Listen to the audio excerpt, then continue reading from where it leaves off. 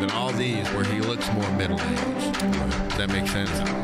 I don't know. Well, do you know that also that Sean Connery was only, let's see, So like, what, 9 years older than him or something? let's see. Connery was born in 1930 and he was born in 42, so 12 years. There's literally only a 12-year difference between the two. Yeah, but Harrison Ford looks so much younger. But not even that much. I mean, to the fact That's what I'm saying. Sean Connery, like, he did not look his age for so long. Like in The Rock, he had completely white beard. Yeah. In this one, he's still got a bit of black in it. Yeah, salt and peppery. Right. And Harrison Ford's, like I said, he's more in that middle-aged. You know, he was in his 40s, I think, when they did Which this is movie, also kind of, and kind of ironic, too, that he is known, Sean Connery is known for playing Bond. You know, the biggest, baddest spy, shoot 'em up. Suave. Suave, skilled spy. And then now he's playing in this role where he's an academic that can't even throw a punch in a way. Yeah. You know what I mean? It's kind of like they castrated him a little bit, for this film. And where I mean, because, he's the original James Bond. He's James effing Bond. Yeah. Like, literal the first James Bond ever. Which is played by Sean Connery. Yeah, I'm so excited to get into this. All right, let's get into it because we got a few things. Getting into this, I want to do a couple shout-outs first on our Instagram page. We want to do a shout-out to Vernon J. Walker on our Temple of Doom Instagram post. He had put that it was a good movie, great movie. We had our 100th post with Temple of Doom. Wow. So I just wanted to grab some comments on that and everything because that's a pretty big milestone for us. So thanks for everybody sticking with us, our Instagram crowd and everything. We also want to shout out to Ken A510. I don't know if it's Kenna or Ken A, but this person wrote, the dark horse of the Indiana Jones movies. Not my favorite, but has a lot of redeeming value and is a standout amongst the film's series for several reasons. And I think that's pretty much the consensus we came to in Temple of Doom, right? I mean, it wasn't the best. It wasn't the best, but I mean, even for the special effects, were pretty damn good. Yeah, the green screen was only the kind of like it was, rough, but practical effects and everything. That's what I love about these things because you almost feel like you're sort of in a history book when you watch these films. You know what I mean? Because it's like they teach you things that not true for the most part, I like mean, in filmmaking. Yes, but filmmaking, but even as history wise, you know what I mean? Like you do get to see parts of the country and their idea of what this country looks like, and I kind of feel like back when I was a kid that like over in Egypt and things like that, and different countries that he was in. I mean, I don't think he was actually in Egypt, right? I get it, but I mean, and looking at different countries, we research these cultures. Yeah. Stuff, right? But I mean, even as a kid, you're looking at the screen and you feel like that's what those parts of the world look like. Yeah. And so as a kid, that was great because you were kind of introduced to something that you're not used to. I mean, we lived up in Maine, when this movie came out, when I originally watched different this. than a lot of the world. Right. And geography. Vastly different, compared to the geography in these films, right. But it was kind of cool because it was like he was kind of like the James Bond, but the American version in a way. Yeah, or like James Bond for kids or something. Yeah, and I friendly movies. Frenemy, and still PGs. Yeah, still PG. But I kind of feel like with it being in. It was a James Bond type film, but like if it was George Lucas's version, it would have been more like James Bond, and the fact that it was more like Spielberg's, and like with Spielberg's vision, because that's what we got. That's the product we got was Spielberg's vision. We got the little bit more smarter version of James Bond in this movie you're talking about. Yeah, in the Indiana Jones movies. Oh, okay, and okay, I got. That's what I'm saying. It's more of like a smarter version of James. The Ken A was making a point. It's a dark horse of the Indiana Jones movies. We completely agree. Yep, it's definitely the one-off because Last Crusade and Raiders are pretty similar, especially with their villains and everything. My take on it in this one, which you'll hear in a minute, is going to be that this was like the Evil Dead 2, where it was like you're kind of telling the same thing, but you're just doing it better now. You got a little bit more money. You can do a little bit better of a job and special effects. And you know what's great about this movie as well? What? The fact that John Rhys Davies is back. He's back. We got Sallah. He's back. I like Sallah.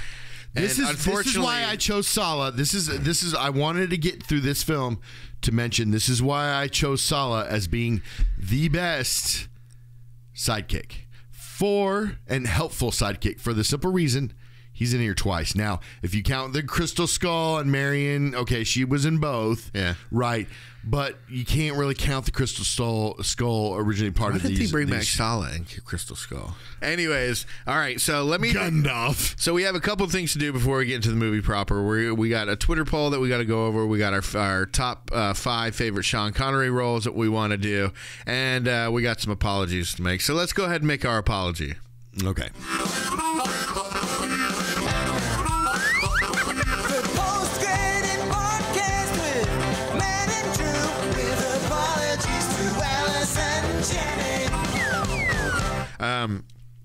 So on our Raiders, no, it was our Temple. No, it was our Raiders episode. Do you remember who we said voiced the monkey? Seth Rogen. Seth Rogen.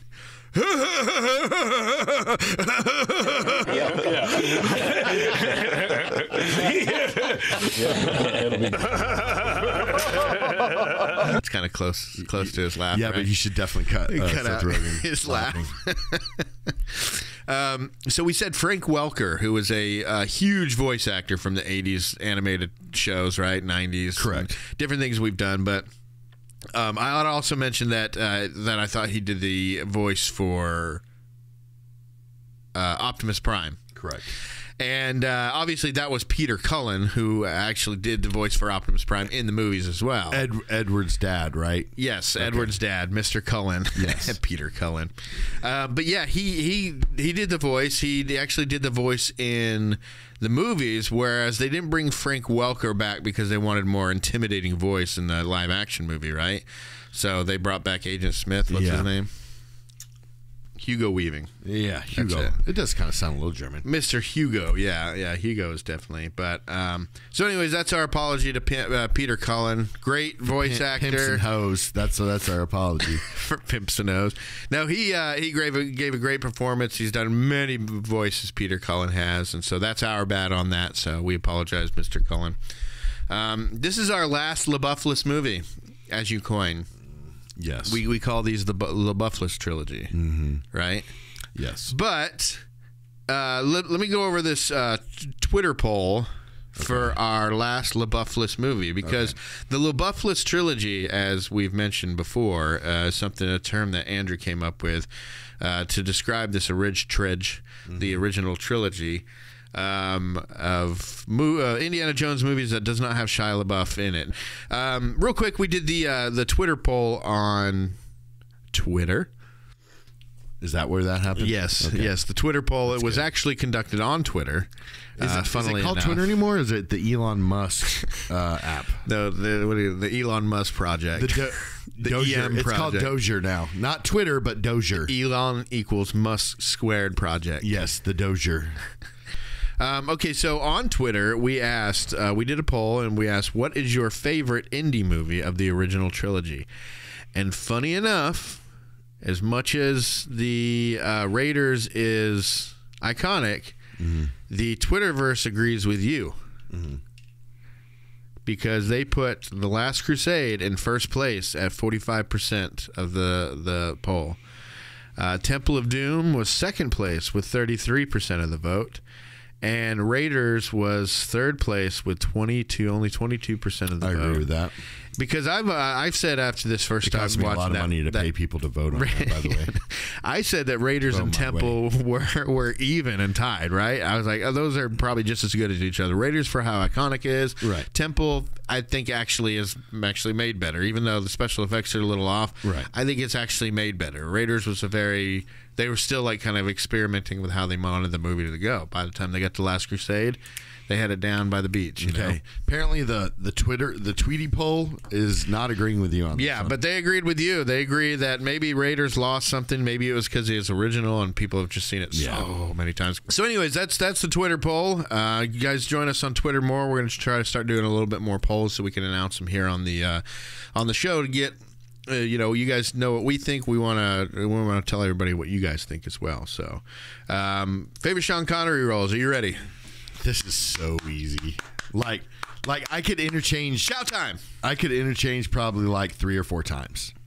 Like, he has so many great films that, like, I went over it. I'm like, you know what? I'm just going to pull up the list. I'm going to pull up the list of all the movies he's done. I'm going to be like, I know what's going to be my top 3, obviously. Okay, I was going to say, because that's weird, because when I looked through, I actually found that there's a lot of Sean Connery roles I have not seen. There's a ton that I've seen, and I loved 90% of them. But I was able to pretty easily get a top 5 done. So, Okay.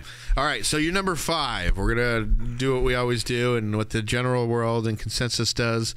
And that is number 5. What is your number 5 pick for your top 5 Sean Connery roles?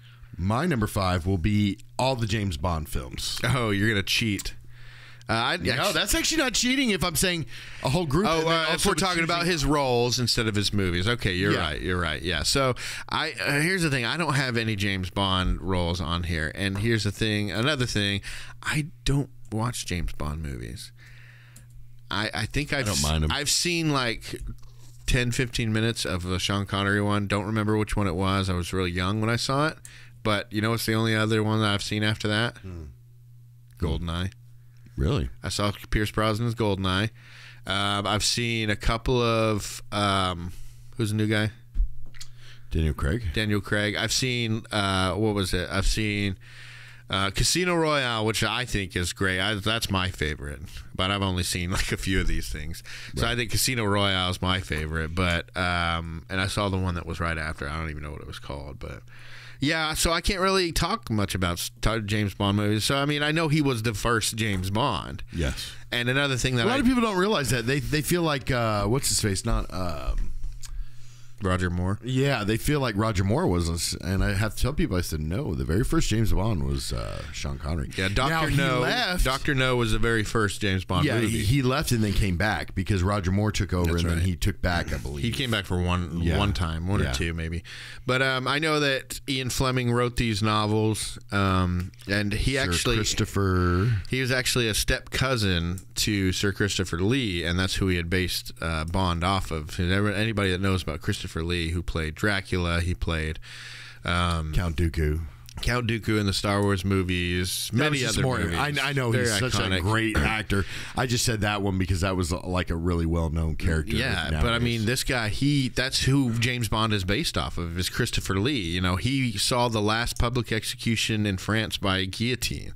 You know, he was in the British Secret Service back when it was called SAS, I think, or something. But like some of his missions are still classified to this day. I mean, he did some crazy stuff, and he's actually blood related to Charlemagne. Yeah, and he has a heavy metal band, or he had a heavy metal band called Charlemagne. This dude's lived a crazy life, and if we ever do an actor's profile, he's got to be one of the first that we do. You know, we talked about Denzel and a couple others, but I mean, we got to talk about this guy. Anyways, my number 5 is Last Crusade. This is actually obviously the only role that Sean Connery is in an Indiana Jones movie. But it's also one of my first exposures to Sean Connery as an actor and as the person and everything. Great job. We're about to talk about it, though. So what's your number 4? My number 4 probably would be First Night. Okay. That's the one with Richard Gere, right? Yes. Was there a dragon in that or no? No, you're thinking of Dragonheart. Dragonheart, that's it. He was the voice or something, right? Correct. So what was First Night about? Do you remember? King Arthur. Oh, okay. Yeah, he was actually King Arthur. So he was, or Richard Gere was? No, he was. Oh, okay.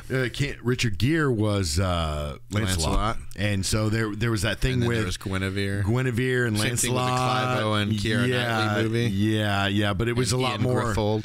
It was a lot more darker and like more serious tone than the King Arthur film. Yeah, but it was because if you know the history of it, Lancelot and Guinevere did have a thing. That's what I hear, and that's what the King Arthur movie with Clive Owen and Keira Knightley and Ian Gruffold did. That's what they talked about. My number 4 was Highlander. I'm sure you have that higher. Yes. Because I know that when we were younger, I don't think I ever knew a bigger Highlander fan than you. Oh, absolutely. Not that I knew a bunch of Highlander fans or anything, but I just remember you being a huge fan and you actually getting me into it. And I wish they would have done something like that. Or like right now, if they came out with a Netflix show, Highlander. They are. Oh, are they? Henry Cavill is playing Highlander. Well, I don't know these things. These are the times you got to tell me. I'm excited about this. Yes. I know, but that's when you go, oh, well, guess what? Guess what? What? Henry Cavill is playing Highlander. No. Correct. I thought they were talking about him playing either Captain Britain or Hercules in Marvel. One of those two characters, either Hercules or Hercules, Captain Britain. okay. Captain Marvel. I mean, Captain Britain. I mean, Captain Britain. I actually like Captain Britain, but he's really, there's not a lot to him. Really, he's not a very. He was more just character. kind of a funny thing to copy Captain Marvel. Yeah, I mean, in America, his sister is probably more famous than he is, anyways. Like Betty, what's her name? That's She-Hulk. Well, Betty, no, I'm talking about She-Hulk. Psylocke is his sister. Oh, okay. Yeah. Well, She-Hulk is obviously bigger than Hulk in the comics. Which is why MCU is going the way they're going, right? They canceled Hulk, and now we got She-Hulk, which is going to be way better for us for these stories, right? Yeah. What's your number 3? Oh, real quick, Highlander. What about Highlander? I mean, what can we say about Highlander? If you haven't seen it, it's about a race of people that are immortal, and here we are, born to be kings. We're the princes of the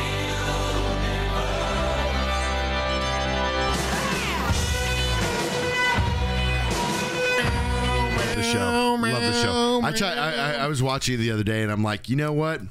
Everything's outdated, but I still love it. It took me entirely too long in my childhood to realize that was Queen as well. Yeah, and a lot of people don't realize, too, is that he was in the films, too.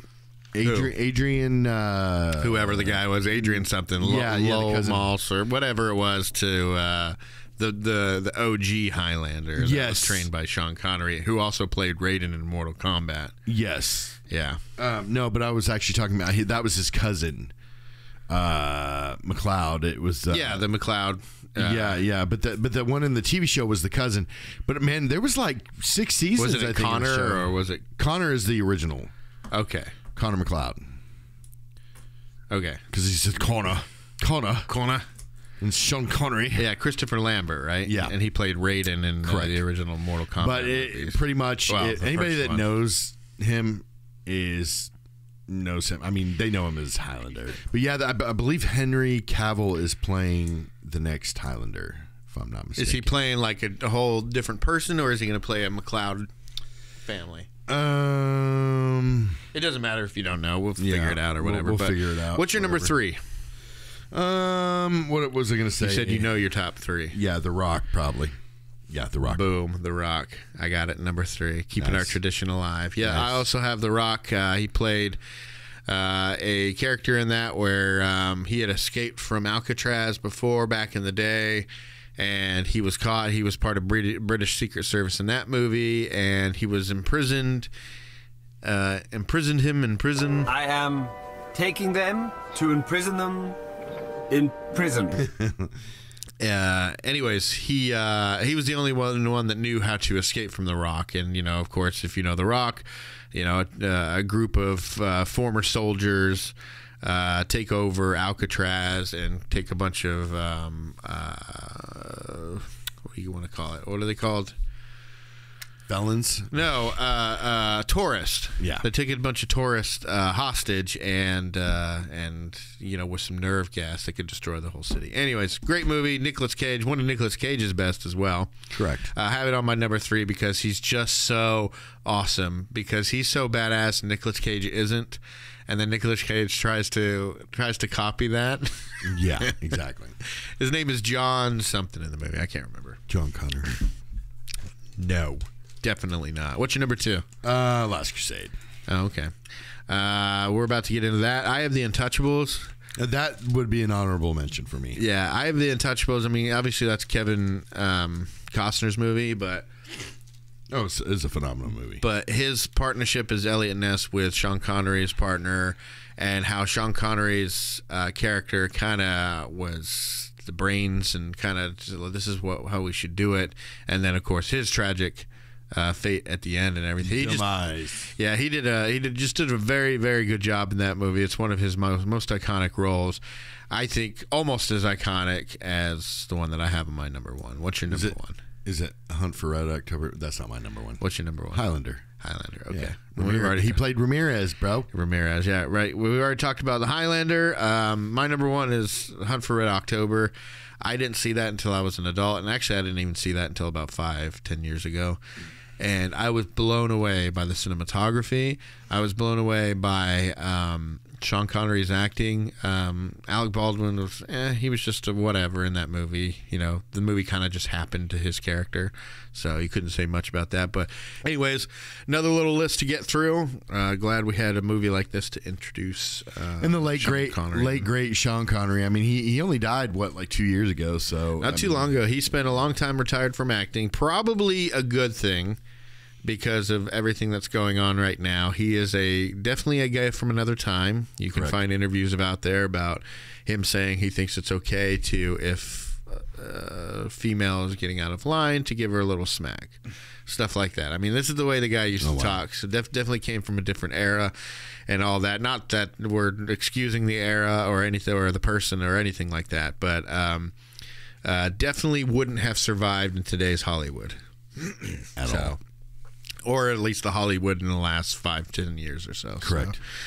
So, obviously, we find out that Indiana Jones, his real name isn't Indiana. His real name is Henry Jones the second. Junior. Yeah, Junior. Or second. And that they named the dog Indiana. And I love that dog. Henry Jones II liked that dog and that name so much that he. I kind of like it because we do get a lot of background on Indiana Jones that we probably should have had earlier on, like in, Last Ark or even Temple. I mean, have some sort of real background on him, but we get so much background on his character on Henry on or Indiana, whatever you want to call it. But I mean, you do get a lot of background, and because. In the other two movies, you don't really. You're going back to the roots, right? Yeah, That's what the third person of the third trilogy, the third in a trilogy is supposed to go do. It's go back to the beginning. Especially if it's done by George Lucas or Steven Spielberg. Yeah. But I mean, screamed at it that way. I mean, whenever you have trilogies, it always tries to go back to the very beginning and try to suss things out. But you know where that defies that logic? You know what genre that defies? I believe science fiction. Because you look at the movies, the Aliens movies, right?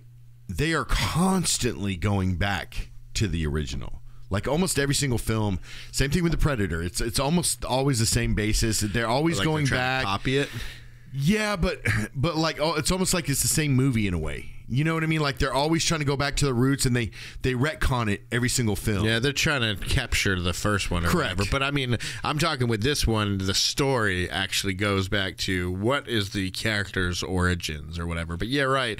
But what I'm saying, science fiction don't follow. Science fiction doesn't follow a lot of rules, especially with time travel, things like that. That we've moved from archaeology in the first trilogy to now science fiction in the second one, because the first one of this new trilogy, 4, 5, and 6 of Indiana Jones, we've already dealt with aliens. Archaeology. No, look, it's archaeology. Then you're going to what was the second one you said? I'm saying that archaeology is the first trilogy. 1, 2 are Temple, Raiders, Temple, and Last Crusade. Now this new one, because we've already got Kingdom of Crystal Skull, and that had aliens. Do you think Part 5 is going to follow that along and do more science fiction? And I have to disagree with you on the way that you're explaining those, because I feel like, okay, so the first one's archaeology, right? Well, no, I just meant that these weren't science fiction movies, and now for some reason, in Part 4, we got a science fiction movie. In a way, it is, because think about it like this way, right? The first one's archaeology, second one's anthropology. Okay, third one is religion. Fourth one is science fiction. Right. Straight up science fiction.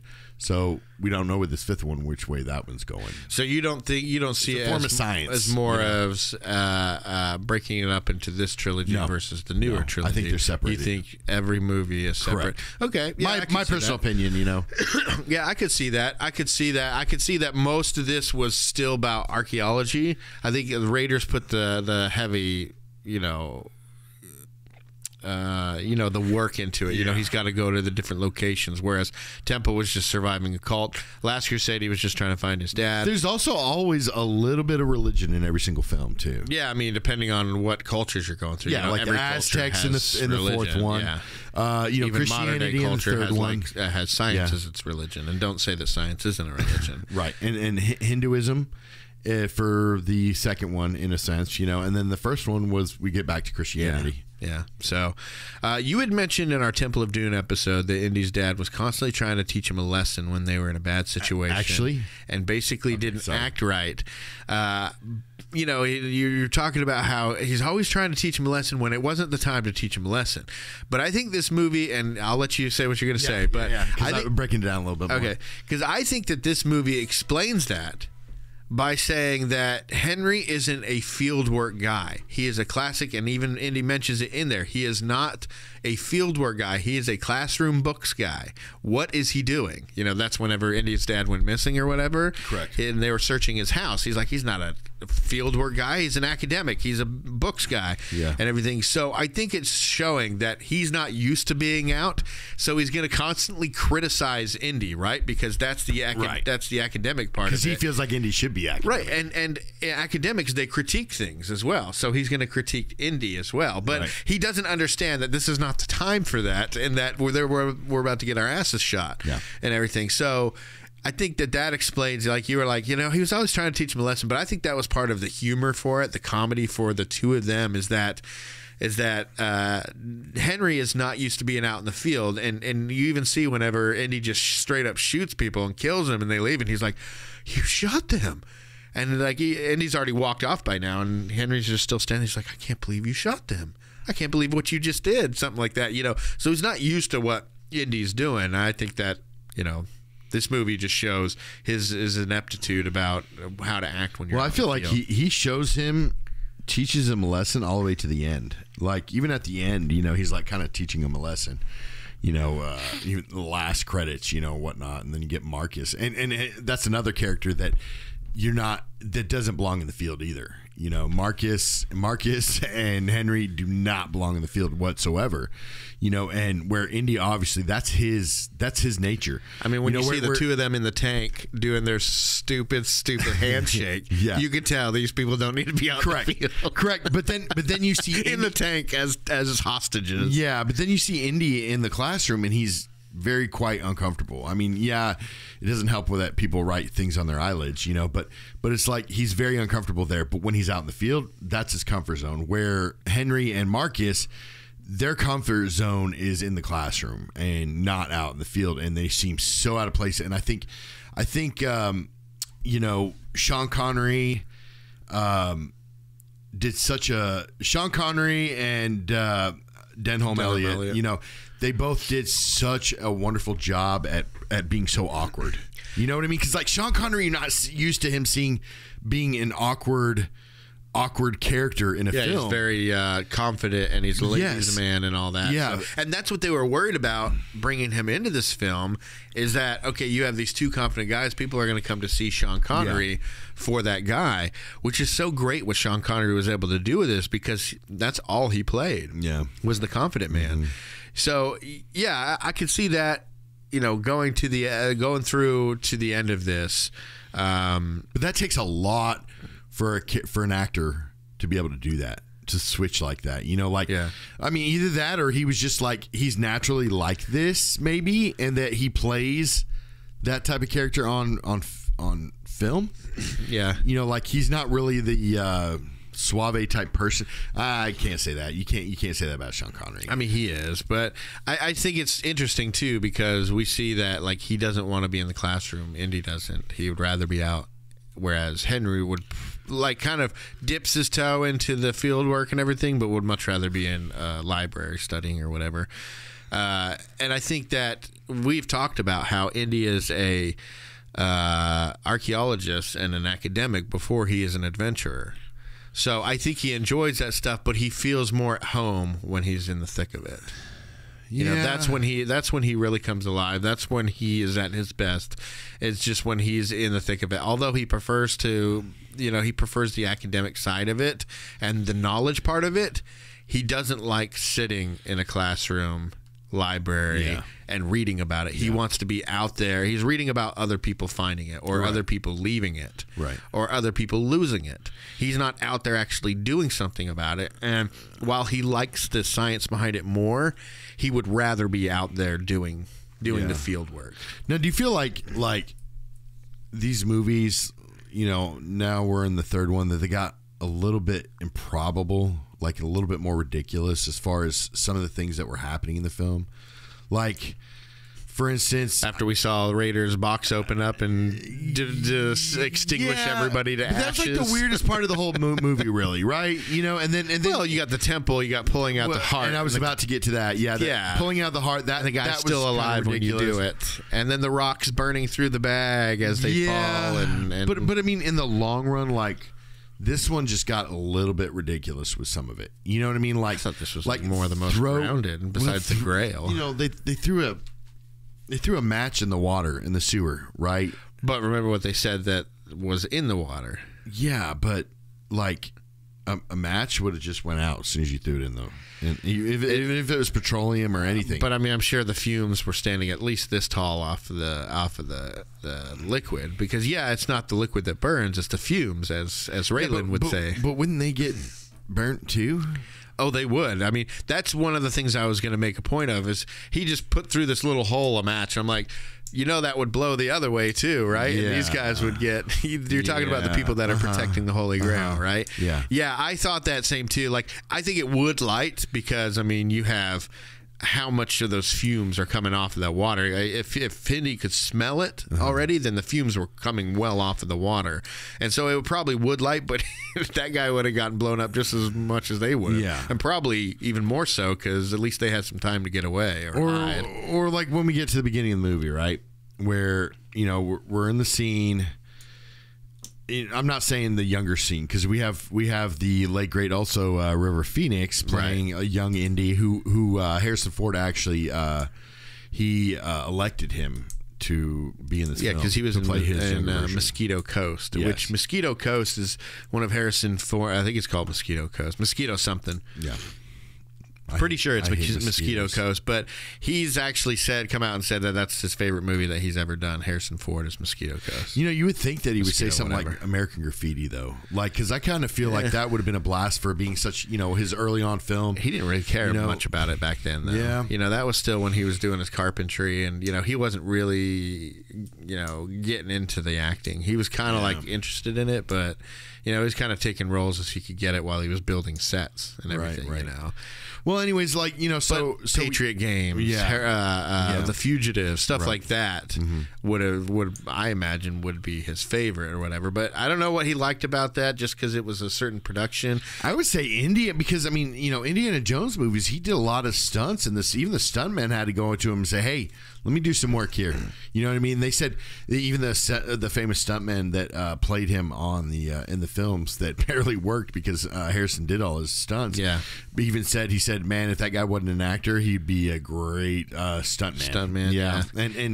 But you get into that part, right, where he's doing a lot of his own stunts, right? And we get started. The beginning of this movie, anyways.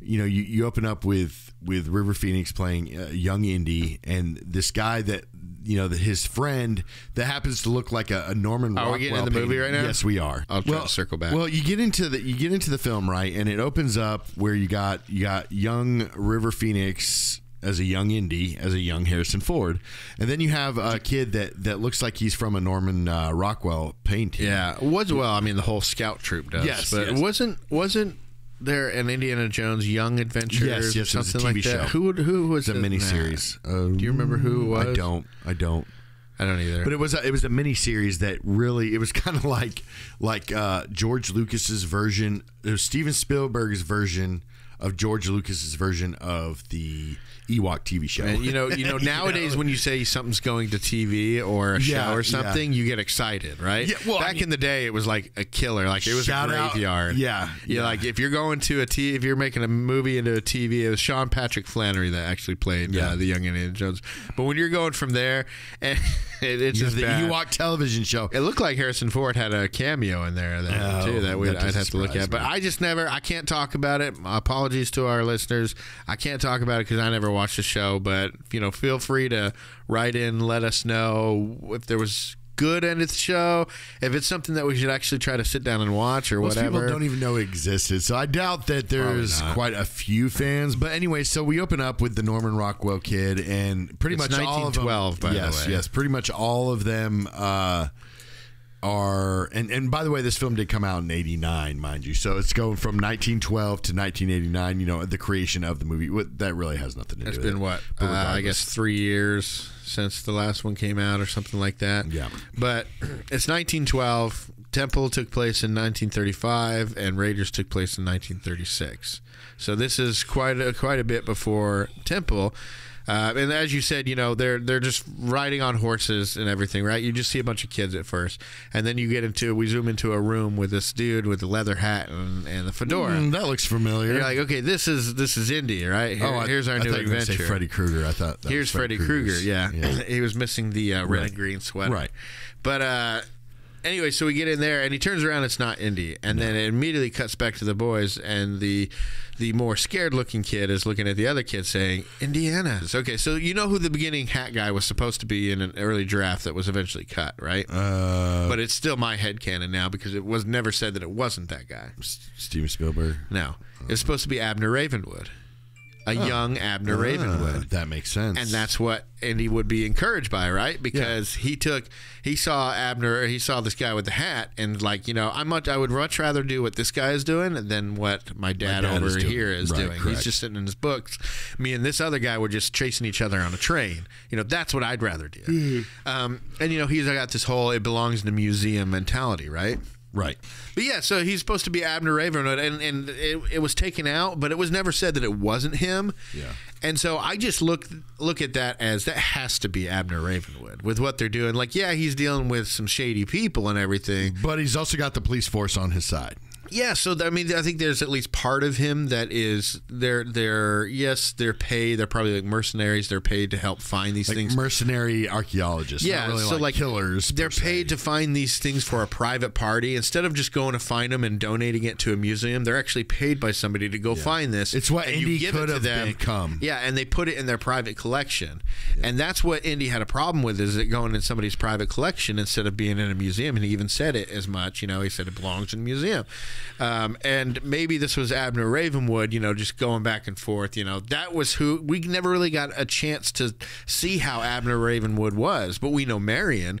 We know Marion was not huge about the archaeology of it, and let me flip the script on you on that one. But it's basically what Indy would have became if it wasn't for his father, which we didn't really find that out until this film, or if it wasn't for Temple. For what happened in Temple, because remember, he was going that way. He had stolen that thing and gave it to Lao Che. He was getting this thing for fortune and glory, the Shankara stones for fortune and glory. Yeah, that he was headed that way probably, and it wasn't until the events in Temple gave him a little bit of respect. That's why I continue to say Temple is vital to understanding the character of Indiana Jones, especially if you know what time in the chronology. Well, you have to know that it takes. You have to know that to be able to make that decision. You're correct. You're 100% correct on that. But you have to know the chronological order of the films, which if people to pay be able attention, to, they will now. Right. But you really have to know that, because it wasn't up until recently that I realized that those movies. Temple actually happened before Last Crusade. Maybe you did know that. Maybe you just didn't think it really mattered much. But since we've started the show, we've actually started to look in the whys and the wheres and the hows of how these stories happen. Yeah. So I don't know. It could go either way. So the whole point of this first part was because Indy saw this cross, the cross of Coronado. He knows what it is.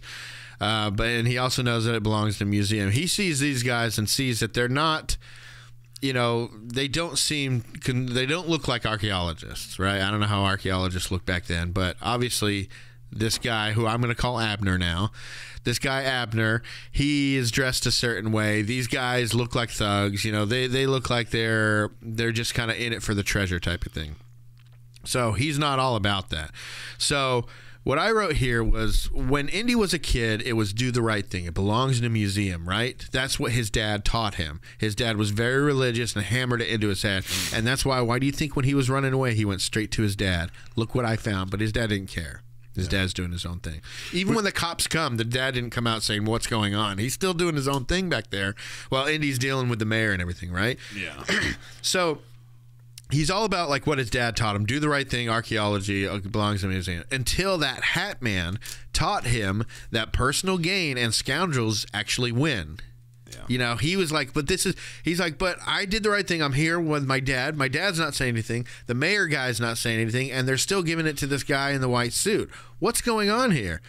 And, he tells him, better luck next time, kid, and gives him that hat and everything. So I think that is kind of what sets him down. You know, he puts a hat on his head and it goes down. He lost the cross, even though he did the thing. He lost the cross, and so he lost that part of himself. That was the do the right thing. For a while, he lost the cross. So as soon as he puts that hat on and his head goes down, that's when Indy, the Indy that we know as the hero, kind of goes away a little bit. Well, when you watch through the film, for me, when you watch through this film, you figure out it's more than that. You know, I feel like after, fully watching the film, I feel like he went that way to spite his father. Maybe that was a big part of it, because he's trying to tell him he's doing the right thing, and then he's like, aren't you going to do anything, Dad? And Dad's just staying back there while he's having to talk to these people. That's why I think there's a lot more to it. And they have a lot of different ways. Maybe in seeing that, he was a little bit more adventure over the archaeology of it. And so him and his dad went that way. So I think what happens is he lost himself. And then Temple happens, right? And he's a fortune and glory womanizer. That's all he is. So, but I think then Temple gives him respect for the technology, for the relics, the archaeology, right? Mm-hmm. I think Raiders gave him respect for a relationship and made him kind of realize his true love, which was actualized in Kingdom. Even if he has other flings, he was more soft-hearted, after that with this Elsa or whatever. And that gets him in trouble, obviously, in The Last Crusade, because he can't tell if a woman is trying to get one over on him or not, or whatever, because he's more soft-hearted about it. But when he lifts his head up at the beginning of Last Crusade, he's back to doing the right thing, Indy. That version of Indy, when he's like, it belongs to a museum, because he's come back to the cross now. The one thing, circle. Right? The one thing. The thing that kind of kicked everything off. It humbled him. It humbled him to the point where he didn't win, and that infuriated him so much that he was going to take what his dad taught him, what that man with the hat taught him, what the world has taught him, and how he should be. He's going to take all that and mold it into who he is. And maybe not infuriated, but motivated him. Yeah, certainly motivated him enough, encouraged him to get back to that thing. And what's the only relic that we got to see him keep and do with what he wanted out of all these movies? The cross. Marcus. Oh. Marcus is a relic. Yes. No, but the cross is the only thing that he got to keep and do with what he wants. Correct. The Lost Covenant, that was taken away from him. The Shankara stones, he eventually gave those back because it was do the right thing, thing. And it wasn't his. Right. The Holy Grail got lost to the chasm. The Crystal Skull got delivered back to the aliens, and it flew off to sideways dimension world. I don't know. That movie still confuses me. But so this one relic, the cross, that's the one relic we get to see him keep and do with what he feels is right. Remember, he finally got to. Out of all the movies we've seen, we never seen him bring back the relic and be like, I got it, Marcus. Yeah. This movie you did. He's actually not as good as we think he is. But, I mean, that shows probably all the other things that he's gotten and brought back that, that we've seen. There's probably many that we didn't see or whatever. Right. It's only the big things or whatever. But this is the only thing that we've seen him get, and it kind of connects him to that mindset that he had was when he was younger, and it's like, do the right thing, So then the rest of the movie is kind of just like a victory lap, where they get to have funny moments together, go out on all action, all out action set pieces and locations, fight a familiar and therefore audience-friendly conflict and villain, while giving us, an understanding through his father for why Indy had such personal issues. Because, he's back, and he's back to do the right thing, Indy. He goes on the first truly selfless mission purely to save the man he idolizes, fears, and loves, which is his father. At the same time. All at the same time. Exactly, because the first one, it was about, getting across the Raiders. It was about, it was about the archaeology of it and everything. He had just finished off with Temple, but I mean, there was still a bit of, Marcus, do you know what this means? And he wanted to go out and get it and everything for what it would mean. And Temple, he had the stones because it was fortune and glory. And you also, you see all these government people come to him to ask for his help and things like that. But, in all reality, like even in the Crystal Skull, like he's not very successful at getting things and bringing them back. Like besides what you're talking about with this God, but that's what I'm saying. Like why the government from him? Why does the government always asking for help, and Germans always try to give him the help? And mainly they're just trying to keep whatever it is he's after out of somebody else's hands. Like, look, we don't care if you get it or not. Just make sure it's destroyed or something. No, I think they come to him because they like, we know you can get it, we know you can't keep it. So if we're around, maybe we'll just take it from you. Yeah, like Belloc, do a Belloc move, just wait for him to get it and grab it. So, but yeah. So, anyways, we see that awesome, cool scene with Indy and. We find out where he gets a scar from on his chin. We find out where he gets his whip from. We find out where he gets his fear of snakes from. I mean, this is like just basically, all right, everything we know about Indy, we got to explain it in this train That's scene. what I was saying earlier. I was saying the fact that, like, every other film, like, we actually do get his mother gets brought up for a short, like half of a conversation with his dad, and basically you could tell that his dad, that was his one true love, his mom, and that he didn't want anybody else. I mean, besides German women apparently, but they have both the same taste in women as well. But he loves his father. He does. He idolizes his father, but he also extremely fears his father. This was a crazy year in cinema, 1989, right? So when Raiders came out, it was like the number one thing by a long shot, right? Now. Well, it still got dwarfed by Star Wars, mind you. What? It still got dwarfed by Star Wars. No, I meant of that year. Oh, okay. So this was a crazy year in movies because it wasn't the most successful film in the U.S., but worldwide, The Last Crusade was the most successful film in 1989. And this is a crazy year in cinema. You had a lot of like sequels and stuff like that. Like this is a sequel. You also had in 1989 Lethal Weapon 2, Star Trek The Final Frontier, Karate Kid 3, Ghostbusters 2, Batman, Back to the Future 2. So you had these crazy huge sequel movies with The Last Crusade being one of them and being part 3 in that. And it was still the highest grossing worldwide movie of that entire year. Batman was the most successful film in the U.S. Made sense. But worldwide, The Last Crusade took it. Yeah. So I thought that was pretty cool, but... so getting past that, we're in a familiar location again. We are Baton Rouge. We are back in the college. He gives the cross to Marcus once he's retrieved it, and Marcus just kind of yep, and then puts it in his pocket. Like oh, this nothing. Is he's not even just like, oh, this is so cool, and he's like, this will make. And then Indiana Jones did say, basically to pay me back for getting that, you need to take me out for a really nice dinner and some champagne or something. So he's brought to this Walter Donovan, and who explains that they have a team searching for the Holy Grail. And Indiana just says, you need to get a hold of my dad. He's the Grail expert. And he's like, well, we actually already have. He's the guy that's gone missing. We need you to pick up where he left off. So Indiana quickly grabs Marcus and goes over to his house. But before that, he's basically in Donovan's office, and that's where he explains, here's the tablet, explains how to find the Holy Grail. Yeah. And explains that his father knew where to go. He had a map. He just did not know the starting point. So he needed to find out what the starting point was. So Indiana goes to his dad's house. He's like, and Marcus is like, I've known you guys for a while. You've never been this worried about him. You guys have went distant and don't talk anymore. What's going on? Founds out that his dad's missing. His house been ransacked. But he also remembers a package he got in the mail earlier, and it was his dad's Grail diary. Everything he's ever known or learned about the Holy Grail is in that diary, because his dad's like one of the most foremost experts in the world on the Holy Grail. Oh, I forgot to bring up something. What? the ridiculousness of Indiana Jones flying in off the boat into the sea, right, with a little dinghy, and that's literally. Oh, you mean in he Temple? survived? No, in Last Crusade. Remember when he jumps off the boat just in time that he jumps off the Coronado. Oh, yeah, at the very first. And it blows up literally 5 seconds after he gets off. Not that he planned that or nothing, but it just so happened to happen exactly. that way. It was just kind of something that ridiculousness. Well, at first it made me go, well, what was his plan to jump off into the raging seas that he probably would have drowned in the middle of the fracking ocean with no life preserver, no throw life me a ring bone, okay, in the fracking ocean. It was very lucky that that the boat blew up and that they weren't able to just shoot him there in the water. Correct. 2, that it blew up and brought him a life ring, which he didn't have to begin with. How is he going to survive the ocean? Yeah, that whole thing kind of was like, ridiculous. What was his plan jumping into the ocean?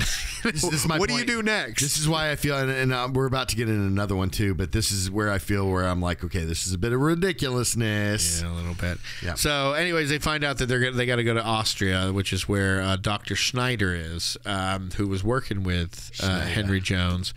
And you know what? I'm going to go ahead and do this because we try to be respectful to the filmmakers, and I usually leave it way too late. But today we're talking about Indiana Jones and the Last Crusade. It came out in 1989. It was directed by Steven Spielberg. It was written by George Lucas and Menno Meyjes. That was the ones who wrote the story. And Jeffrey Bone came back to do the screenplay. Still not... I think they upset Lawrence Kasdan a little bit too much with Temple of Doom because they couldn't get him back to do this one like he did Raiders. But this stars Harrison Ford as Indiana Jones. It stars Sean Connery as Professor Henry Jones. You have Alison Doody as Elsa. Doody, you said Doody. Denholm Elliott is back as Marcus Brody. We have John Rhys Davies as Sala. Blue. We also have Julian Glover as Walter Donovan. He also played an Imperial officer in Star Wars and Empire Strikes Back. And the guy who played Hitler was also in Star Wars. I'm trying to remember who he was. Again, another point of ridiculousness, by the way. Yeah, just throwing that out. Can't remember what his name was or whatever, but yeah, the guy who played Hitler was also an Imperial officer. I think a higher ranked one in Star Wars as well. We have River Phoenix. Did he have the mustache? River, yeah, he did. No, not normally. River Phoenix is young Indy. Michael Byrne as Vogel. You got Robert Edison as the Grail Knight, and many others. So now getting back to what we're talking about, they have to find Dr. Schneider, who's in Austria. So this time Marcus is going with him. Marcus and Sala are both going on more of the adventure. Yeah, I mean, Sala I can see because Sala, I've literally seen him punch people like the newspaper. Oh, Egypt Times, and then he punches that dude right in the face, right? I mean, that actually happened in this film. But are you talking about when he's like, run? Yeah, but that's one of the best parts of this so movie. Awesome. Yeah, when he's just like, okay, I got you, run. Yeah. So what we got here is we got these things. Run. Of course. Run. Yes. Papers, I've got it here. Just finished reading it myself. Run. Yes. Egyptian Mail, morning edition. Run. Did you say... Marcus, that's why Marcus is last place on my top indie companions is because I'm like, Dave's even going, run. I know. As he's starting, and he's just staring, like nodding, run. You do see why I chose Solace for I think the greatest one. No, I love John Rhys Davies. I know he's such a great actor, and he's definitely a Shakespearean actor because you see a little bit of it. It comes out like when he in the first one, right? And later when she kisses him, he starts singing, and he actually, I believe that's from Shakespeare. Oh yeah, whenever he's like, no, I think he was singing like an old school song, but yeah, whenever he started going down the docks after she kissed him on the cheek, but I mean, like he's the only one that has been in all of them. I mean, obviously Marcus has, but he's the only one that's been in all of them, or not all of them. The at least two of them. Yeah, right. Right. So, like, as far as being the best assistant, helper, whatever. I don't even know how we describe. He's very good, and he's very faithful to Indy and very helpful. Correct. And I get that. He's the one guy that Indy knows he can trust besides his own father, Marcus. The reason I didn't put him higher up when we did those is because those other ones were like there the whole time, except for Willie Scott, because I just can't put her towards the top. So how would you rate the leading ladies then? Who would be number one on your list? Number 1 is Marion, of course. Okay. Number 2 is Willie. Like, she's annoying, but at least she has Right. something with him, and she's a good person. I'd have to say Marion. too. Elsa's number 3 because she was a traitor, and She was, but she wasn't. Like she was selfish. She was only out for herself. Well, she wanted the Grail. I got the sense that she didn't care about the Nazi cause No, or she anything, didn't. much like Belloc Yeah. and some of these other people. Yeah. But she still did betray him, and she slept with both the father and the son. That was weird. I don't know. I just can't get. It's weird for me. And then of course Marion comes back for another movie, so gotta make her first place. True. But, so, anyways, him and Elsa meet. And she takes him to the library where his father was last seen at. He sent her off to go look up something at a different part of the library. When she came back, he was gone. So he found these Roman numerals that correspond with the library, and he finds that X marks the spot in the floor. And so he kind of like, look, they're all looking for the 10, the number 10, and he goes up these stairs and see X, and just kind of like in a callback to what he had said previously in the classroom, X never marks the spot. In this one, X does marks the spot. Yeah. And you were talking about a movie mess up that happened there. If you look at when he goes out down there and he gets the divider pole, I don't know what you call those things. Oh, stanchion. Stanchion. Yeah. I should know that. That's a Coast Guard term too. Yeah, and because we have to use them in security as well. So I know. But when he goes to break the granite, there's no X there anymore. Is that granite or marble? Marble. I don't know if it is. I don't know. Like marble, I kind of feel like you can't just. It'd be hard. Yeah.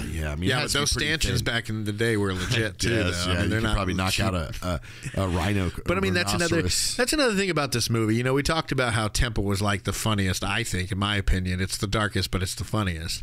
There are a lot of funny things in this movie, especially the interaction between Henry and yeah. But a lot of that stuff to me is corny. At least it's like kind of a little cheesy or whatever. Whereas I like it. Temple, it was a lot more like cutting. I think it was just funnier. Yeah, I don't know, maybe it was darker and that's why it was funnier or whatever, but this one is just like little jokes as far as like the dude stamping the books and then boom every time. Yeah, but if you look at the ground when he's hitting it, there's no X there.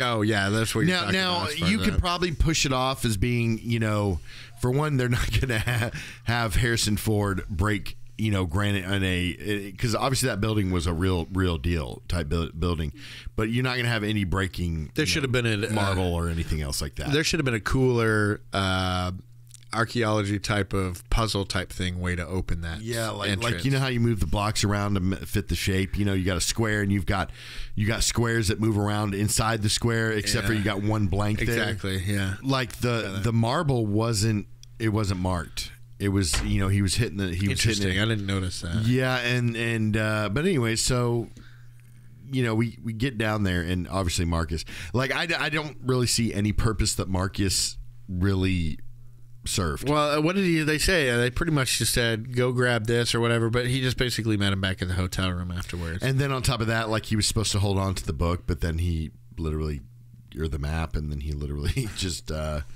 It was pretty easy to take it from him. Yeah, but he really served no purpose. They tore pages out of it, though. Yeah, Marcus had the pages, Indiana right? No, Indiana tore the pages out.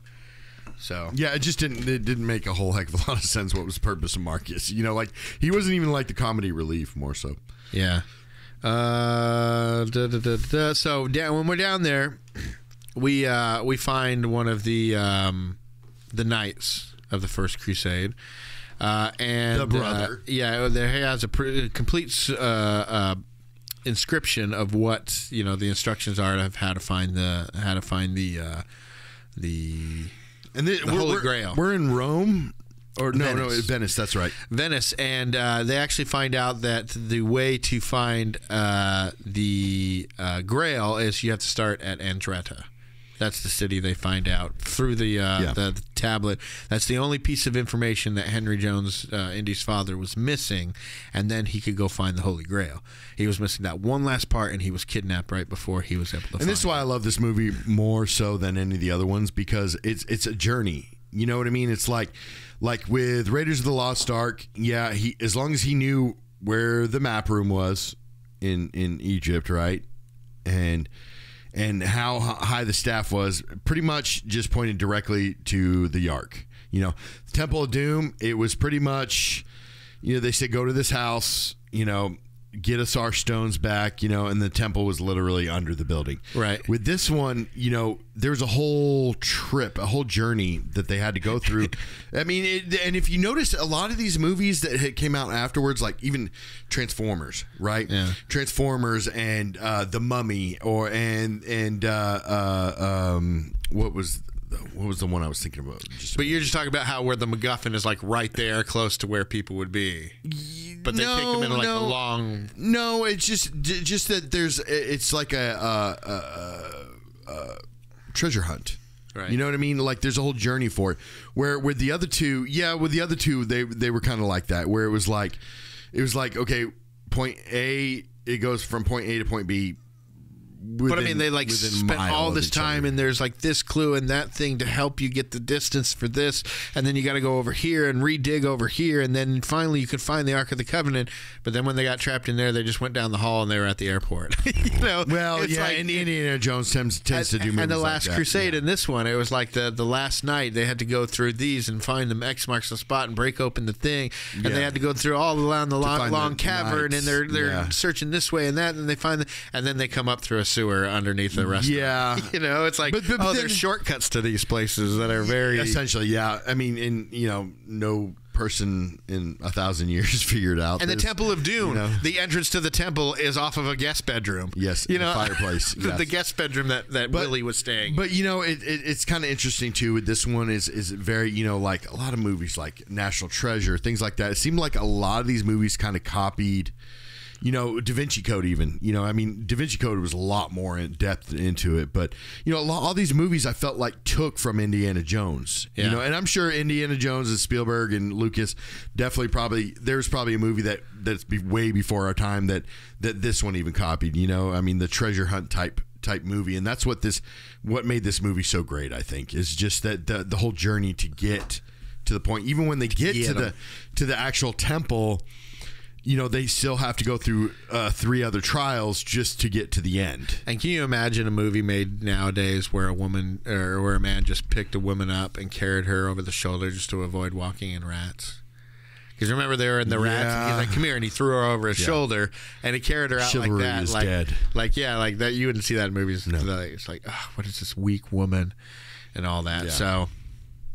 Anyways, they're happened upon by some secret protectors, a la the guys that drive the little cars. No, like the group in The Mummy that were protecting the Book of the Dead. They drive the little mini cars and the Shriner. They got Shriner guys. They got the fez hats. On Yeah, the Shriners. So, right? I don't know. Why are you being serious? Yeah, the Shriners, back in the day, especially 80s and 90s, the Shriners, they're the old men that drive the little cars. Yeah. They're dressed like that, definitely, yeah. So they chased him down and they try to blow him up and everything, but then they find out they're not really like bad guys that are trying to find it first. They're trying to keep people away, much like the people in The Mummy. What movie? Oh, And that's what I was going to say. That's what I was getting to. I know, I'm being sarcastic. You jerk. It is one of my favorite movies, after all. And they probably ripped that part off of Indiana Jones. I'm sure. We got to have a secret society. This is the point I was trying to make. Even Transformers did it. I mean, Transformers did it. Society. Yeah, and a lot of these different movies, I feel like it copied that formula, and that's why, because it works so well. Yeah. Yeah, so they find out that after a long boat chase and a pretty epic boat chase that it was a pretty with awesome that propeller and stuff, that's like the propellers in Raiders where it just looks so realistic. Yep. He definitely, Spielberg stepped it up in this film compared to just the set piece two. after set piece after set piece. I mean, because the studio at this point was like, here's a bunch of money, go make another movie, go balls out, make another. But this time make it a little bit more like Raiders because nobody likes Temple. And let's throw some family in there to kind of liven it up and give it a little bit of a twist, Yeah. So, anyways, they find out from them that they're just trying to protect it and all that, and they're like, well, maybe. And he's like, look, I'm not here for any stupid grail. I'm just here to find my dad. Yeah. And they're like, well, maybe then you're the person that needs to find it then. So he kind of helps find, here's where your dad is. Your dad's being held in this castle, which I don't know how he knew about it, unless they were just watching, because that Elsa knew where he was, even though she was pretending at this point. Correct. They go back to their hotel and they find out that people have broken into their hotels. And which, come on, again, another ridiculousness part of it. Like, you would not hear somebody outside the shower. Yeah. And you would be taking that long of a shower not to notice somebody is in your room just throwing stuff remember, around. because of Temple and Raiders after that, he's a little bit soft-hearted. He's not as hard-hearted, where he probably would have noticed something like that was off. In this, it's just, the Jones men, that's their weakness is strong, we're getting into that beautiful Rachel women territory on that one, right? A little bit, but she, she's like, what do they want? He pulls out the diary from his pocket, so it basically shows her where the diary is. So they only did that to find out where the diary was, to see if Indy had it with him. Well, which he's such a did. trusting person. If you notice, like, people literally walk all over him because he's not an agent. He's not a secret agent. I know, but like, his dad, he's a smart guy, but he's not. He doesn't have a like point. He's smart, but he really doesn't have like street smarts. Like, he trusts everybody, and really, like, there should be like a total of 4 people or 3 people in the whole world he should trust. He didn't. 4, like Marion, like, not Willie. Don't trust Willie. Short Round, you probably could, but he's still a little. He's not the kind of person. He didn't trust the little emperor person and the little helper in Temple, saying, no, we don't do that stuff. We don't do the thuggy cult stuff here anymore. He's like, oh, you sure about that? That type of thing. I think that this is just trust his dad. I think it's a woman thing. I think that he's because of his womanizing days, he sees a pretty woman that's strong or whatever. He just, because even his dad didn't fall for that one. Like, his dad did not like say, hey, I've got this notebook, or even if he did. But his dad did fall for her. He did find out that that she was a Nazi quicker than Indiana did. Yeah, but he didn't trust her to let her know that he has, the notebook. Because he was even like, don't give it to her. She's a Nazi. Yeah. And he's like, exactly. Wait. Exactly. So anyways, they have to go to a place in Austria. It's a castle controlled by Nazis in Austria where Henry's being held at. It's a Nazi castle, but that whole scenery was beautiful. It really was. It's kind of one of those things where you're like, at that time, these are evil people, but that scenery was just beautiful. Like, Germany in general, it's such a beautiful country, and countryside and stuff like that. European countryside that you hear about. And there's that Austria castle. It reminds me of that castle that Mom and Dad do their that thing that happens after you get married. Yeah, it's a honeymoon or something. But he goes in there and he tries to save his dad, and he tries to make up this stuff. Remember when they first get in the castle and he's like doing his Scottish accent and everything and shaking his jacket, but they don't believe him. No. And so this is what I put down. Why doesn't he just always lead with knocking them out? Because his little schemes, whether he's Indy or Han, his little schemes where he's acting this or that, they never work. In Return of the Jedi, when he had his little plan, he stepped on a twig and the guy turned around and saw him, so he just laid him out. Stuff that they should have just led with in the first place. I mean, he usually has his friends get him out of this nonsense, like Chewie does. Chewie does it all the time. Like, he tries to. He's like, comes up with these crazy plans, and Chewie's like, all right, I'm going along, but I'm probably the end up being the one that's going to pull you out of this nonsense. Just like with the Indiana Jones, it's usually like Solace or the some of the women Marions, things like that. So, these guys are the ones pulling him out of the nonsense because they're like, okay, this is not going to work. Yeah. So he finds his dad and he knocks a couple guys out, and he kind of looks at his dad smiling for approval, but his dad's just kind of looking at him like it's not impressed and everything. It just seems like every single time he really wants to believe that his dad will start to treat him like a son, and he doesn't. Or even a peer in a way, like an archaeology peer in a way. Like, he's looking I kind of feel like he wants his dad's approval, like, in his life, but I think he wants his dad's approval more for his career choice. Well, for both of them, I think it's probably equal or whatever. Because he hits him over the head with that vase and breaks it, and he says something like to the effect of, "Oh no!" And Indy's like, "It's okay, Dad. Don't worry about it." But he's not worried about that he hit Indy. He's worried that he's like, "Wait, this is the vase." Yeah, and then he's like, "Oh, maybe it's a fake or whatever." He's just like looking at that. He has no concern whatsoever if Indy is hurt, but. I also think that's a lot of it. He has a lot of confidence in Indy, that Indy can take care of himself. Yeah, because he's not super flabbergasted at the way Indy handles except for himself. when he kills the Nazis, and he's like, okay, yeah, what did you do?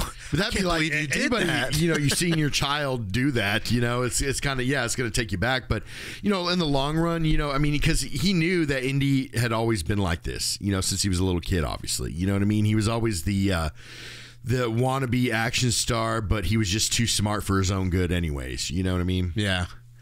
Yeah, so anyways, they try to escape. They get recaptured by the Nazis. That's when you see Elsa and Donovan there. That's when Indy's dad tries to say, don't do it, she's a Nazi. And Indy doesn't really believe it, so he gives up his gun and all that, and then you find out, she is a Nazi. She grabs the journal from Indy's pocket and everything, and they leave him. They tie him up. But that's when Henry tells Indy that it's actually guarded by booby traps. Booby traps! And that's what he needs the journal for. Yeah. Indy has the journal, but he tore out the more important pages and gave them to Marcus. Marcus met with Sala, and that's when we get that awesome run scene that we kept getting. But they get captured because of that. So the way Sala he gets captured is he basically shoves him into the back of a truck. Well, he thinks it's in a house, and it ends up being the back of a truck and taking off. Yeah, it's that big old truck. He's like, get in that door, and then it closes up. But it's funny because you see him in Raiders, right? And he's the guy that's kind of like sneaking off and in control of the town kind of thing. And he would be the one that would like sneak Marcus off in a truck. Yeah. And that pretty much happened to him. Because, they did. Remember whenever they went into Indy had something, but then they covered it up with a storefront. Yes, yeah. But that's what I'm saying. Like, Solace is usually the one that ends up doing that kind of thing. Where in this one, it doesn't happen that way. So. Yeah, so also in this scene is when Indy asks his dad, how did you know? And Henry says she talks in her sleep. Yeah, that type of thing, and that's then Indy goes, huh? Wait a minute, and then he realizes, oh, okay, we both slept with this chick. And then whenever he's like, oh, we got this, and they're like, there's pages missing. He's like, yeah, I gave them to Marcus Brody, and they're like, oh, we'll capture Brody. He's like, huh, Marcus Brody? Are you kidding me? He knows every language between here and whatever the place was. He'll blend in. He'll disappear. He's got a 2-day head start on you, which is more than he needs. Brody's got friends in every town and village from here to the Sudan. He speaks a dozen languages, knows every local custom. He'll blend in, disappear. You'll never see him again. With any luck, he's got the grail already. Does anyone here speak English? Or even ancient Greek? Water, no, thank you, sir. Does anybody? And Henry's kind of like, what?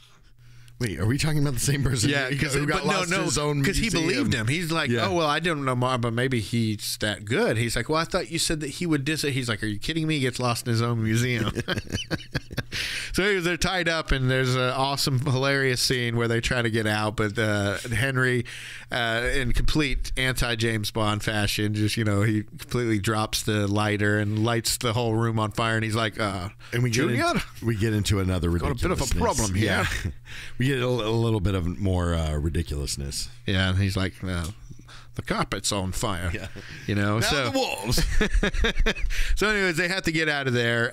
So they escape from the castle, and then there's a cool, they set the boat off, and then there's a cool chase scene. Another set piece where they're running in the motorcycle, and they're all doing these different things. But they get to the beach, and this is what I'm talking about, where Indy realizes he's got a little bit more from his dad than he thought. Yeah. And that, they got the plane after him, and the plane keeps coming to strafe him and everything. And at the last minute, Henry looks down and sees the birds and opens up his umbrella, makes them all fly up. Because he's supposed to be British, even though we know he's Scottish, but he's supposed to be British, and therefore they all British people carry umbrellas. Right. Of course they do, because they can't stand the sunlight. It makes them too pasty white. And because it rains a lot in England. So anyway, he scares all the birds, and got multiple bird strikes, and the plane falls, and then you just see Indy look at his father. He's just kind of strolling on the beach with the umbrella open, and you get this kind of weird look on Indy where he's just like, like he realizes something. And I think he just realized he's got a bit more, or his dad gave him a bit more of him than he thought he did. His quick thinking, because Indiana does crap like that all the time. Correct. Real quick thinking stuff. So anyways, they got to go to Berlin now, because Indy's like, well, no, it's fine, we got the map, and Henry's like, we need the book. He's like, there are booby traps. It's not just the map. There are, as Short Round or Data would say. That's what I said, booby traps. Quiet. Shh. God, these guys. So anyways, there's booby traps, and he has them all. Shows how you're supposed to get through this temple without getting killed or whatever. So anyways, they go to Berlin. He meets up with Elsa, takes the book from her in a really weirdly violent scene. He has his hand around her throat, and he's like, all I have to do is squeeze. And she's like, all I have to do is scream. You could tell she's not into the Nazi thing. She hates that they're burning books and everything because she's an intellectual. You know, she's archaeologist. She's an academic. She doesn't like book burnings and stuff. So you should see she's just in it for what it would give her. It gives her the power to go and do these things and find these relics and everything. But you tell she really doesn't care about the Nazi part of it. But you would not hear her scream. I mean, it was so loud there, anyways. But he runs into Adolf Hitler and accidentally just holding out the book, and Hitler just takes the thing, and signs his name, and you see kind of a little smirk and a little snicker from Indy, and you think he's realizing like, wow, this book's going to be worth a lot of money. Well, not only that, it's like literally that's Hitler's the book they're looking for. Yeah, Hitler's people is looking. He literally handed Hitler what Hitler was looking for, and he signed it, gave it back, and he's just like, that could have gone really bad, you know, that type of thing. So he had horrible handwriting. Yeah, not too good, but anyways, they get on the Zeppelin to leave Germany, and you get the awesome. And by the way, the guy that's walking with that main bad guy when they first get on the blimp, singer of Led Zeppelin. No, that's the guy who played the big guy that got beat up by Indy in the first two movies. So he doesn't actually have a fight scene in this movie. He's just kind of a shame. He doesn't really have a scene with Indy. Yeah, they shouldn't have. But he does fight quite a few people in this film. Yeah, but then of course you get the great line whenever he throws him off the thing. No ticket. Yeah, and everybody brings out their tickets and stuff. And that was such a great line. But another thing I want to point out here, this all feels like a Bond movie with them going to Nazi Germany and coming this way. Flying a plane. I feel like you finally zeroed in on what makes the Nazi movie or a Bond movie, and a lot of it's absurd things and everything. So, did the blimp leave all the passengers' luggage? Because dude got thrown off onto that pile of luggage that were there. Yeah, that was kind of really weird. And then the blimp took off, and he's just like, and I'm like, they left all the luggage. Wow, maybe there's coming on another blimp. Or it could have been another blimp or whatever. But why was there only, I mean, you saw it when you first saw the scene. There's one blimp there, one pile of luggage. It's like somehow, for some reason, they took off and just got to put the luggage on. But anyways, they get into a plane, and they get, that's probably the part that I'm talking about where, you know, they have the birds and everything, or whatever. But they get into a plane, a dog fight, and you know, get the funny scene where Henry's like, "They got us, son." He's the one that shot the back of the plane, and Indy knows no different. So I love the scene where, you know, one of the comments here was, "These people are trying to kill us."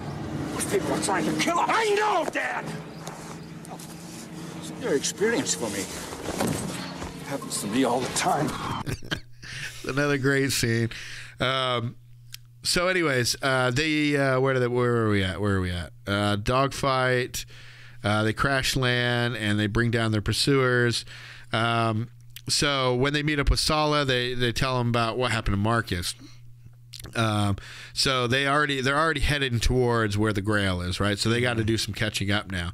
So they actually start. What part is that? Yeah, okay. So they're in a convoy again with the tank, and man, that tank is flying. Yeah. It is going pretty quickly. Whenever they were doing the chasing, I'm like, I know tanks can go relatively fast if they want to, but yeah. And then we get to the scene where Indiana Jones copied Maverick. yeah, that copied Maverick and not the other way around. But I mean, they do. They get into this huge chase with the tank, and they're trying to free Marcus. And they told his dad to stay behind, but his dad didn't stay behind, and so he went down to and he got into the tank, and they did this weird little handshake try to thing save him. Everything. Yeah, and then they get stuck in the tank, right? So now they've captured Henry. He just basically turned himself in as a. Indy meanwhile, Indy's got a whole like 5 horses he's carrying along. And he sees Sala bringing the camels. He's like, "I said no camels."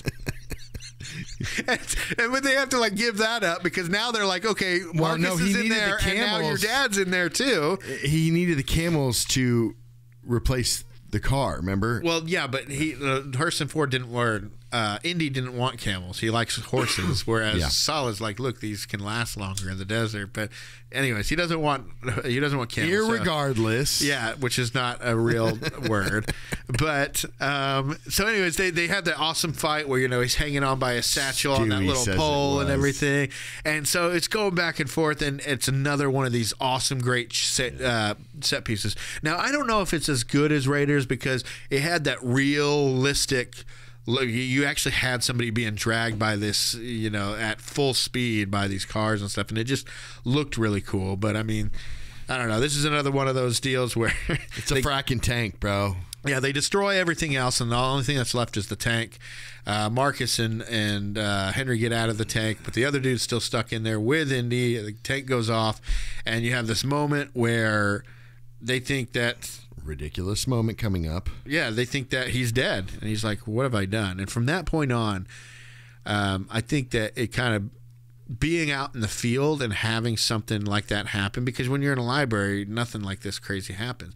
But this kind of awful thing happens to Indy all the time where he loses people that he loves or likes or whatever. And so now Henry's got a taste of like the real world, kind of like his son's been getting for the last decades or whatever. And it really hits him. It hits him hard, and it's the one thing I think that makes him kind of wake up to, I haven't been as close with my son as I wanted to. And he even said, I didn't tell him, I didn't have time, or whatever it was that he said. And then, Indy climbs up at a little side crevice and everything and kind of looks like, what are we looking at? And looks over the cliff too, and that's when Henry notices him, and they have that moment. And you actually kind of see a little smile come on Indy's face, which you don't see much. So who do you think did it better, Mel Gibson or Harrison Ford? I think that Mel Gibson did a better job at as far as being like the intensity of it. Now, Harrison Ford looked great afterwards because, he lost his hat, his jacket's halfway off and everything, and he's just like, his hair's all messed up, and he's like, but I liked how and they were both with their dads, right? Yeah. I liked how when Maverick got in, got back, he's like, how's that wheel? So, what's with the wheel? Oh, well, it's fine. There was nothing wrong with the wheel, but I know. I got a real good close look at the wheels from underneath.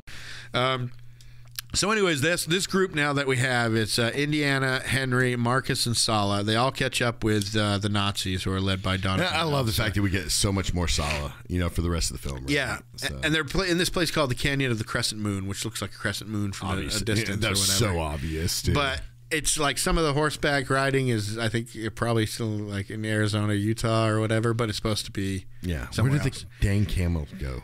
I don't know. That's a good question. He probably told them to let the camos go so they can get back on the horses or whatever. But so they go there, and it's Petra, right? That's where they filmed this at. It's supposed to be what is it called? The Valley of the Crescent, or Canyon of the Crescent Moon, or whatever. But it's Petra. We've seen Petra before, and Petra's just this beautiful place where these monuments are carved out of stone. And I'd love to go there one time.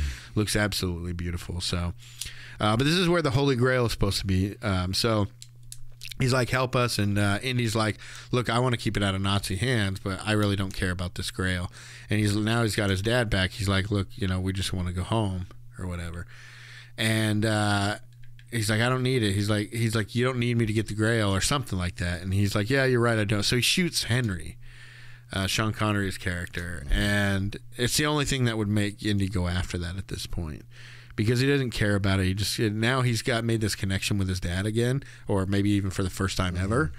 He wants to continue with that. He doesn't care about this stupid relic. So, anyways, they make him go through this gamut of booby trap. That's what I said, booby traps.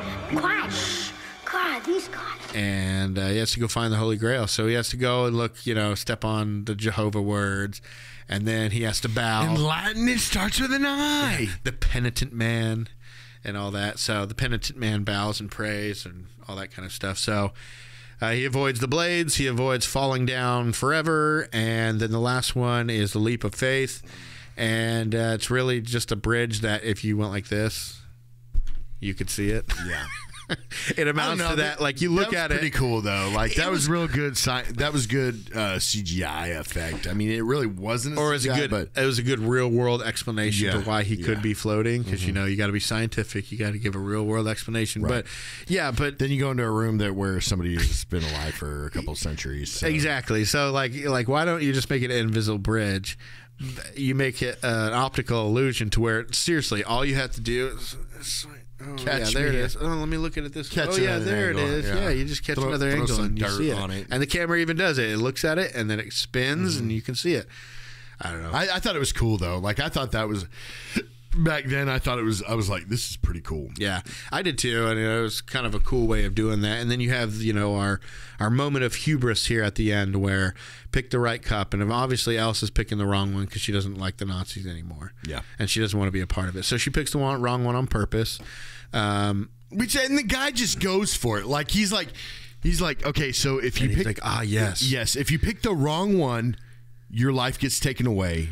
If you pick the right one, you get longer life. And there's this hubris. He thinks that she wants to find it as badly as he does, and bad enough to where but she didn't even look around. But she's like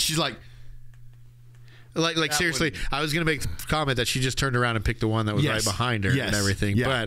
But didn't even put it. But I think if I was in that, I mean, not that I would ever be in this guy's, shoes or nothing, but I feel like if I was ever there in that, I would be like, I think I got this myself. I think I'm gonna choose this myself. Or if this was Belloc from the first Raiders, who's just as smart as Indy, like his maybe know a little something about it, his Moriarty. Yeah, he would probably be like, oh, okay, cool. Indy, you drink it. Exactly. I want to see what happens. But let's go ahead and trust this real nutball. Bring a couple of your soldiers with you. Have them try it out. Stuff like that. They already decapitated all those guys. Well, yeah, they had a few left though. I think there was a few left over. So discarded. I mean, there was a few heads still attached to bodies and everything. So, anyways, she has him killed by drinking out of the wrong one. Indy obviously says, "Okay, this is the cup of a carpenter, the most poor, sad cup you could think of or whatever compared to the rest of clay them. Cup. Yeah, just because that makes sense because it's not. You think, oh, the king. Well, if you know history, you know that he was just a poor carpenter and wasn't. But they're thinking, oh, well, it has to be the cup of Christ, this beautiful thing. Yeah. I mean, even us, he had no slaves, but was called a master. Exactly. We not even as archaeologists, and maybe not even as Christians, we would know. Okay, it's not going to be anything. We know the history of Jesus. Yeah. We know that these were all people that didn't have any homes, that wandered. Yeah. Why would they have these jeweled cups or whatever? Just silly. Anyways, he drinks it. Nothing happens to him. He runs back out, gives his dad a drink, heals him, pours it all over his wound. And does that mean Indiana Jones will live a lot longer because he drank it from it? That's what a lot of speaking people think, and they said that they could have actually made these new Indiana Jones movies modern day and just made him as old as he was. Just saying that he's still aging, but very slowly. And they could have made him modern day, but the new ones are back in the 50s. Yeah, and they also, I think they 30s. killed off Connery before. Before he actually passed away. So I mean, maybe there was never there. Maybe it had. I mean, Marcus really probably did. Yeah, Marcus died. I think the actor died, I believe, in like '92 or something like that. So that could have just been chalked up to the Grail lore being blown out of proportion, and all the Grail really did was heal you. It didn't really keep you alive. Yeah. Well, but then you see the right. But I mean, he would have just kept drinking it. Like you have to keep drinking it. Is what I mean. Yeah. Like when you get a little old, you got to drink it, and it kind of makes you younger again. Who knows? There's no background to it. That's what I'm saying. Like not just one drink makes you immortal forever. You have to keep drinking out of that cup. No matter where you get the water from, you got to keep drinking out of that cup. Cut people's heads off and say, there can only be one. Right. There can only be one. Here we are. Only be one. Born to be kings. So anyways, Elsa. I was sing that song once an episode. Elsa being an idiot because she was in the room when he said it. She was an idiot. Do not pass the seal with the cup, just like the knight said. Or maybe he said that just before the Elsa and the dude came in, because I know Indy was in there by himself for a little bit. I mean, regardless, like she has literally been listening to Indy's instructions the entire film. They literally brought him in to help them. Yes, and then so the one time that she doesn't listen to him, she loses her life, and then And usually how it happens in these types of movies. So she starts doing that. It causes an earthquake, and of course it drops out. And we have a funny little scene because first Elsa's trying to grab it, and he's like, "Leave it alone. Just give me your hand," because all she has on is her gloves. And so she's slipping out of his hand. He's like, "Give me your other hand," and she just wants to go for that. Like, I can reach it. Elsa. Elsa. Don't, Elsa. Elsa. Give me your other hand, honey. I can't hold you. I can reach it. Elsa. Give me your hand. Give me your other hand.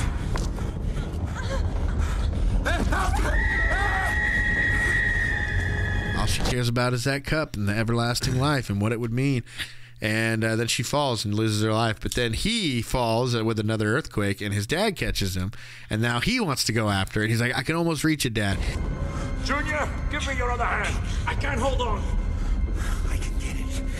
I can almost reach it, Dad. Indiana. Indiana. Let it go. And he keeps saying, Indiana. yeah, he keeps saying, Junior, and then he quietly just says, "Indiana," and that's when Indy turns, because he's never been called Indiana. Remember, By his father. His dad Yeah. is very proper and would refuse to call him by the dog's name, and so he's either Junior or Henry. Yeah. You know, that's what your name is. Your name isn't Indiana. But then when he says Indiana, he's now using the name that Indy goes by, that he's chosen for himself, the life that he lives, and it's showing that his dad now respects him enough and loves him enough to call him by his name, or maybe he's doing it on purpose because he knows that will wake Indy out of it. You know, Indiana Smith. Indiana Smith. and he's like, "Just let it go." And you know, I think you know, Indiana, he found illumination. You know, he realizes what's important, and that's his son. That's Henry's realization after almost losing him and everything. So I think that's what happened. And then Indy, of course, you know, realizes, why am I going for that? This is the only thing I ever really wanted. Yeah. Was for me and my father to be able to get on the same terms with something we love, archaeology or whatever. So then he gives him his other hand, pulls him up, and they get out of there, you know. And that is the Last Crusade, the last we ever saw of Indiana Jones. Yeah. And it's funny seeing ... ellipses. You see Marcus, like, you literally, when he's riding off on the horse, like, you see He goes sideways. Yeah, like, you're like, that dude's almost falling off. Well, like, when obviously, a stunt man. He went first, right? And then they all kind of looked at him. Off to new adventures. And they saw him, like, coming off his horse, and they all kind of looked at each other, and Indiana goes first. He's like, "Oh, I'll go," you know, kind of like, "I'll go get him." And so, like, you see him riding, and he gets closer and closer. Like, at the last stop, he lifts Marcus back up, and then they all just ride off into the sunset. So, what'd you think of it? Oh, I love this movie. I give it 400 whips. I give it four grails for every limb that was cut off of the Black Knight and Monty Python and the Holy Grail. Okay. Yeah. 4 grails. Okay. Stick with us, guys. We're going to be doing Harry Potter, like we said, next month. Harry Potter! We are postponing Back to the Future for now because we need a little bit of a break for some personal stuff, so we're going to take next week off. Frightmare, bro. Yeah, we got Texas Frightmare weekend next weekend, this coming weekend, depending on when you're listening to this. But it is the weekend of what? The 29th, something like that? Something like that. Yeah, so this weekend we are going to Texas Frightmare Weekends. Our friends from Horn Heels, Alicia and Jen, will be there as well, which we'll make sure we'll try to take lots of pictures and post them on our social and everything. But if you're in the DFW area, come on out. We'll be there. Horn Heels will be there. Shutter Horror Group will be there, and I'm sure many others. So anyways, we're going to take a break this weekend for that, and then we'll be back the next week for Sorcerer's Stone, Harry Potter and the Sorcerer's Stone, and we'll be doing those for the rest of the year. The first week of every month, we'll be trying to do those, and we got a couple other things coming up, so stick with us, and a couple maybe very exciting things coming up. So we're going to do the Twilight movies, and we're going to be seeing who is Team Edward and who is Team Jacob. secret. We're really Team Alice. Yeah, keep an eye on our social media. We'll do some more polls like that to quiz you guys. So, if you guys want to get a hold of us, we're on all social media at The Post Credit Podcast. Except for Twitter, we're at The Post Credit. Our email address is thepostcreditpodcast@gmail.com. We have a website. It's www.thepostcreditpodcast.com, and we're on YouTube. We appreciate you guys listening, and we'll see you next time. And throw me a big rock.